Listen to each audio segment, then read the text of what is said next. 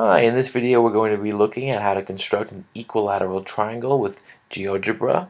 And as a quick reminder, if you want to download this program, click download and you can run it through your browser. You can download it as a full offline program. There are lots of options.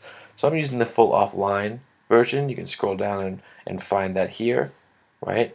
And they have this for different platforms.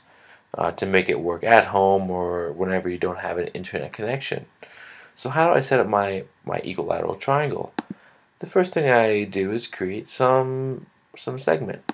So let's create that, AB.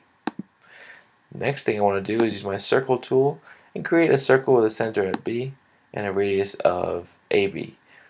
Right? So I have my circle tool, I click on my starting point, ending point, right? Oops, fix that.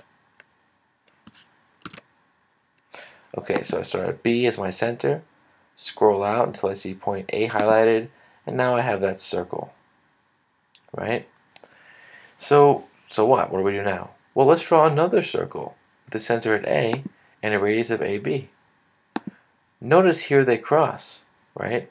That's going to be where our third point of our triangle is, our third point. So I click my intersection tool, hover over there, and it points it out for me. Next thing I do is use my polygon tool to finish this triangle and make sure it's ready, right? So I want to go C, A, B, back up here, and I'm going to measure the angle, and that creates a 60-degree angle, which, as you might know, all of the angles, because all the sides are equal, all the angles in an equilateral triangle are equal, right?